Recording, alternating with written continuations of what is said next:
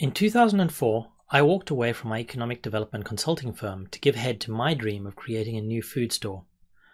It opened in 2005, and 12 months later I closed it. My business failed, and I felt as if I failed along with it. Hi, I'm Gavin, and these are the Coffee Conspiracies, my rather non-typical series on starting and running real businesses. In this episode, I want you to consider the worst. The worst is when you not only lose your investment, but you lose more than you can afford to lose. In hindsight, my mistakes were obvious. I overinvested, and I didn't have enough cash to keep going. Sure, there were terrible things that happened, but I was unprepared to fight them. During 2005, South Africa suffered a series of crippling electricity failures that sent many businesses to the wall.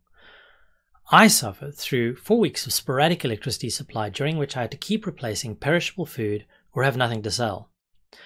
Every day, government ministers would appear on television to explain that everything was sorted and supply would shortly resume. The next morning, the electricity would fail, and by the afternoon, I would be on the phone to suppliers ordering new stock while my staff threw away the existing produce that had been exposed to the summer heat without refrigeration. I burned through my capital in 4 weeks. It took months for my supply chain to recover. Purchasing patterns changed and no one came into my store. It was over before it had begun. And yet if I had obeyed my own rules, if I had cut my investment to 10% of what I eventually spent, I could still have done what I wanted and electricity failure would have hurt, not killed. I wouldn't wish what happened to me to happen to anyone. I did it to myself. My choice, my responsibility. What can you learn? No, not how to avoid it. Everything else in this series is about that. Take a moment. Think about losing everything, more than you can afford. That you'll get a job to pay off your debts and still not cover them. That you may need to declare personal bankruptcy. What are the laws around that in your country? In South Africa, murderers and rapists are treated better before the law than a bankrupt. In most cases, you'll want to avoid it. Don't be frightened. It's not actually happening right now. We're just thinking about it. And be aware of the circumstances in which your business could be failing. You will have stopped sleeping, eating, even talking. You will feel non-stop dread. I got maybe 2 to 3 hours of sleep a night. I'd wake up, go to the bathroom, throw up. I lost 15 kilos that year, and each morning I headed to my store and I opened. I went through the routine of running it, but my business had become a zombie, and so was I. Both the living dead. What was a large circle of friends shrunk to a core group. People who fed me when I couldn't afford food, who bailed me out so I could restructure my debts, who were there for me. I don't know if you've ever done a sailing course or gone skydiving. The safety routines are very simple and very precise. For skydiving, should anything fail, there is one procedure. Cut your chute, pull your safety. Don't think any more than that.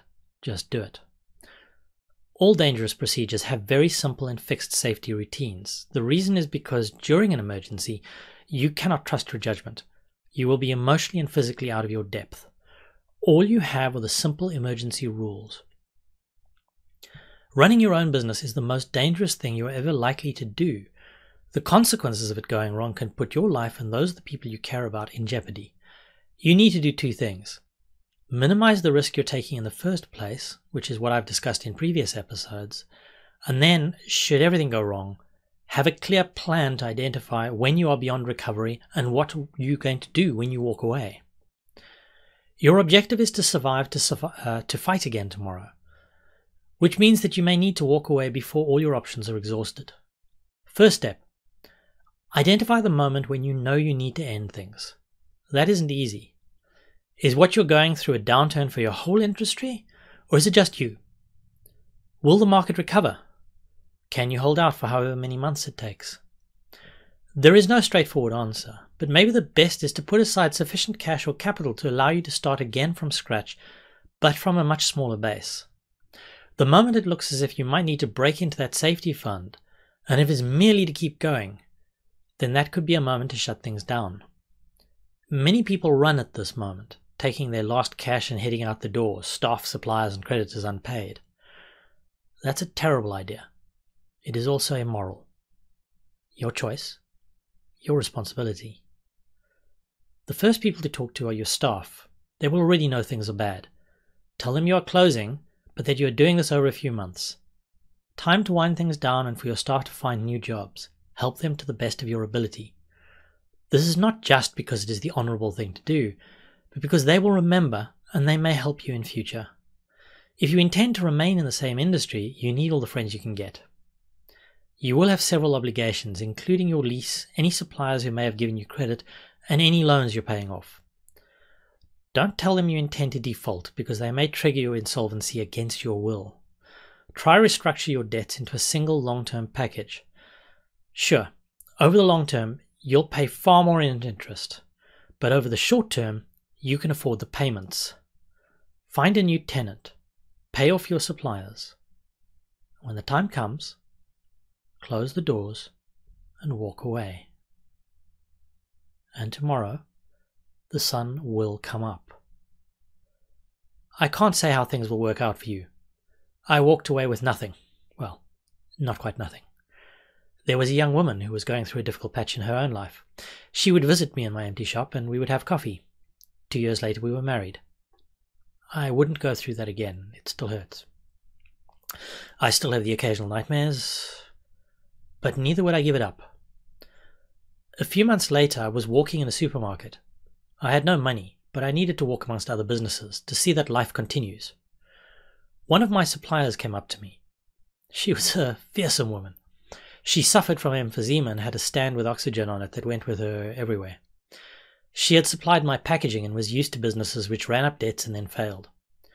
I think that is what made her so scary, that sense that she was waiting for your business to fail and for you to do her wrong. She took my hand and stared at me for a long time. I wanted to say thank you, she said.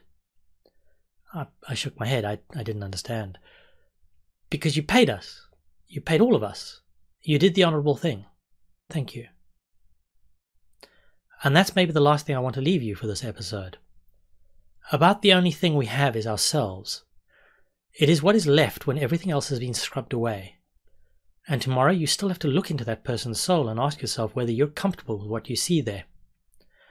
For today, no matter how bad things are, you have honour. And tomorrow, the sun also rises. Until next time, let's share a coffee.